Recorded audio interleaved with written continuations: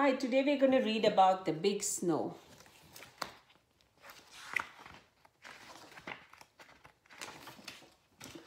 Mom, said David, when will it snow? I think soon, said Mom. Why don't you help make cookies while you wait? So David helped Mom make cookies. He took the sugar and raisins and flour from the cupboard. He measured out 2 cups of sugar. He measured 1 cup of raisins. But then the flour, white and fine, made David think of snow. So he decided to check the weather.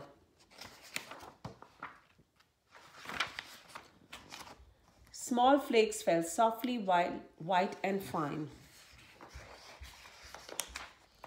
Mom, said David, do you think it will snow taller than the grass? I think so, said Mom. Why don't you help clean the bathrooms while you wait to find out? So David helped Mom clean.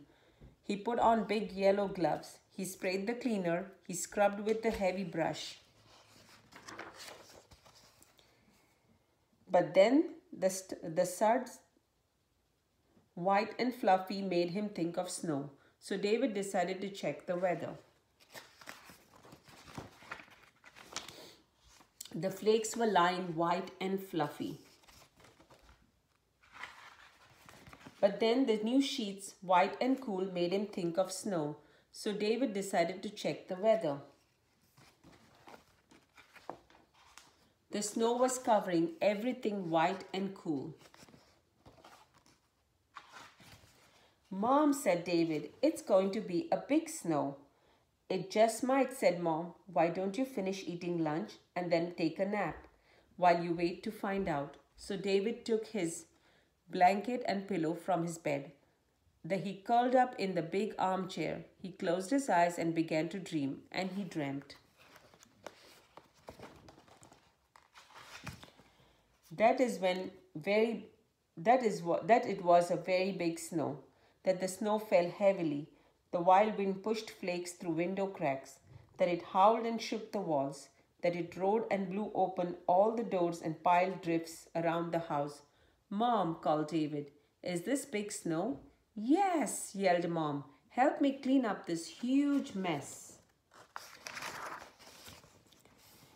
So David helped Mom clean up the snow. He tried to push the door shut, but the drifts were too deep.